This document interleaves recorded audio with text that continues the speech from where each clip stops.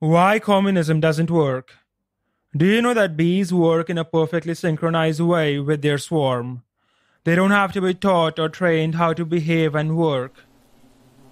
For example, the first thing a bee does is clean the cell where it was born for the next larva, or to store honey, whatever the hive needs. It then has various roles like building the honeycomb with beeswax, preparing the hives, foraging for nectar and pollen, etc.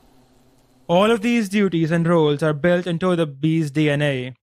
As the bee grows older, hormones are released which activate the part of their DNA that tell them what job they need to do and when. Ant colonies are the same way. Individual ants behave according to their DNA and hormones. For example, a couple of days after an ant dies, it releases a chemical that makes the live ants take the dead body to a section in the colony which is called the graveyard. If you spray the same chemical on a live ant, it will walk to the grave and lie there, even though it's still alive.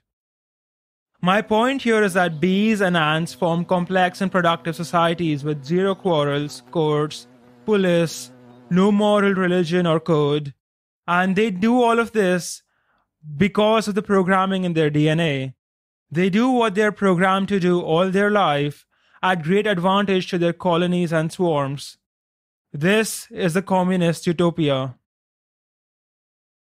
Humans don't operate like this. We do not simply adopt societal roles at birth that are decided by our DNA or hormones. We have the ability to think for ourselves. We do not rely on our DNA to tell us what to do and when. This is a big thing that makes us different from bees and ants. We have a sense of self and we think for our own best interests. A bee that collects twice as much nectar as the other bees does not think that it deserves something more than the other bees. She does not feel discriminated against when the other bees get the same rewards as it did, even though they collected only half as much nectar as her. A bee does not think that if she's going to get the same amount of benefits, regardless of how much nectar it collects, then she should do the minimum amount of work possible. Humans, for the most part, think for their own best interests. We're talking about 99% of humanity, not the exceptions to the rule. Most humans are selfish and have an ego. Anyone who disagrees with this is either naive or lacks life experience. Selfishness, that is, what's in it for me? Competitiveness, that is, do I have more than my neighbor? And the concept of fairness, that is, am I getting the same stuff for the same effort? These three are innate parts of human nature. Let me elaborate further. Selfishness. When a man works, he works for his benefit. He wants to get something from his work, be it money, sex, food for himself or for his loved ones. Most humans don't do work for its own sake, and this is especially true for works that are repetitive, like the one in factories or fields. Man would not toil on the field if he did not get to eat what grew on it. Man would not slave away in a factory if producing trinkets didn't pay anything. Man only works without reward when he's forced to do so. That is, he's under threat or duress. The black slaves in America would not have worked on the plantations if it wasn't for the fear of punishment of their masters. Competitiveness, wealth, and status are relative. Human nature wants us to be better than our neighbors. You see this in your everyday life. When the average Joe sees that his friend has a new car, he wants to buy a better car to compete, even if he has to go in debt to do so. Women get jealous of their friends' more successful husbands and compete with each other on who has the best purses and dresses. The middle-class person of today lives a much better life than kings of the ages past with his air conditioners and computers. But he doesn't feel like a king because he knows that there are many other people out there doing much better than him. Humans are competitive. They want to be better than their neighbor and they get jealous when they see that others are doing better than them. Even though this is the uglier side of human nature, it is still human nature. It's a part of how evolution wired us. Only the best men pass on their genes, and we have to accept it and design society around it and accounting for it. And thirdly, fairness. The concept of fairness is also wired into our genes and is closely tied with competitiveness. People expect equal reward for equal work, and they feel discriminated against when they're not given enough reward for their effort, or others are getting more reward for the same effort. If you're running a business and you pay the guy who does twice the work the same amount as the guy who does half the work, the guy who does twice the work will either quit or ask to be paid more. If you're a teacher and you give two students different marks for writing the same answer, the student who got the lower grade will ask for a grade revision or will complain that he didn't get an equal grade. If you take two kids who are brothers and you give one of them a chocolate, the brother who doesn't get the chocolate will start crying to his mother and say that he should get a chocolate because his brother also got a chocolate. If you think that fairness is not hardwired in our nature, here is a video of two apes being paid differently for the same work, and you should see how they react to it. This is the caption Monkey Fairness Experiment and is clipped from a TED Talk by this guy called Francis de Waal. Getting grape and you will see what happens. So she gives a rock to us, that's the task, and we give her a piece of cucumber and she eats it. The other one needs to give a rock to us, and that's what she does. And she gets a grape, and she eats it. The other one sees that. She gives a rock to us now, gets again cucumber.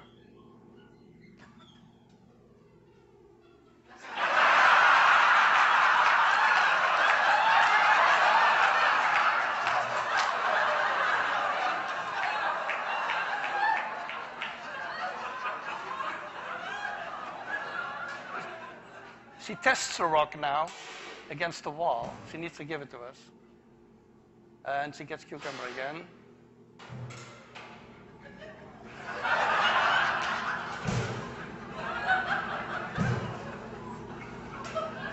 The reason why communism fails every time it's tried. The reason why communism fails every time it's tried is because communism, and to a large extent socialism, doesn't account for human nature. Under communism, you can't have personal gain because the concepts of money and private property do not exist. Everything belongs to the state and is distributed equally or according to need. The government decides what job a man needs to do and also determines what reward he will get for it. Not only does this demotivate people as they don't get to decide their own occupation, it also goes against man's desire to have more than his neighbor and the principle of fairness. When a man realizes that he will be forced to work a job that he is not particularly interested in performing, and that he will be given the same reward regardless of if he is extremely productive or he does the minimum, the vast majority of men will do the minimum. The working man makes a choice to do the least he can while staying out of trouble, not out of laziness, but because he doesn't find it fair that even if he works harder, he gets the same reward as others who didn't work as hard. The same man would not be lazy and would work his ass off if he was promised more reward, money, status, recognition, depending on the person. If he was promised more reward for more effort, he would work harder. This culminates in massive drops of productivity for the communist economy as a whole, as most men choose to do the minimum they can without getting punished for it. What this leads to is problems for the government, who tries to fix it by issuing quotas for production for workers, and tells the government managers of the factories that they need to do whatever it takes to meet those quotas. And if they don't meet those quotas, the managers would be punished. And once things get here, the average person, that is the worker, is reduced to a lowly paid slave who will be sent to prison if he doesn't work as hard as the manager needs him to work. And if the manager is kind, and I know that a lot of you think that you would be kind if you were in that position, know this. If the manager does not meet his production quota, he himself would be sent to prison, and the prisons are not comfortable prisons in communist countries. In a cruel twist of fate, the workers who went on strikes to get communism find themselves being sent to gulags if they ever strike again in their new communist regime. Instead of a man freely choosing his occupation and working for personal profit and gain, in communism, a man is assigned a role and given no incentive to work harder, except that he would be severely punished if he doesn't produce enough. This makes the entire country and system poorer, as you never get the best work of man. The best work of man is produced when he has a desire to work and he wants to improve his product because he wants to make more money for personal gain, and not when he's trying to meet a government assigned quota. The reason why capitalism makes societies richer and communism makes societies poorer is simply this. Capitalism is aligned with human nature, while communism goes against human nature. Many men think, I will work really hard so I have more. No man thinks, I'm going to work really hard so that everyone around me has exactly the same as me. Communism works in theory because in theory everyone is nice and selfless. Capitalism works in practice because people are people. And I know some of you are likely to be in universities where professors tend to be extremely leftist and pro-communistic. Most of these professors are upper class, tenured, have great job security, and live in their theoretical academic bubble as they don't spend enough time in the real world. They don't test their theories because they don't go out enough. Here is a practical experiment that you can run in your head to see why communism doesn't actually work. Imagine that for all of your university exams, instead of you being given the grade you earned, your professor totaled up everyone's grade and then divided them equally among every student. Everyone gets the same grade regardless of whether you worked more or less. How hard would you study in this system? Now, imagine that on a nationwide level. Instead of you getting the grade you earned, the grades of all the students across the country are totaled up and then divided amongst all students. No matter how much you study or how little you study, everyone you know and everyone you don't know gets the exact same grade as you. How hard would you study in this system? How hard do you think the average person would study in this system, especially for boring subjects like history? How hard do you think the bottom 10% of students would study in this new system? For Life Math Money, this was your host Harsh Strongman.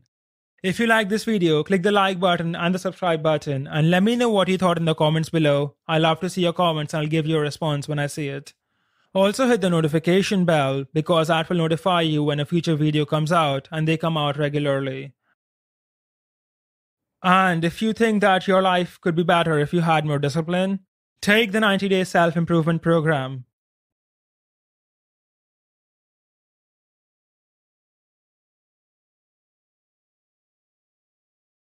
The link is in the description, and this program will help you live a much better life. You will start waking up earlier, eat better, lose weight, gain muscle, the whole 9 yards. Check it out, it's in the description. We've sold almost 10,000 copies and people love it. It works for everyone who does the program. It's going to work for you and it's going to change your life, and it'll do that in 90 days. So go check it out. The link is in the description below.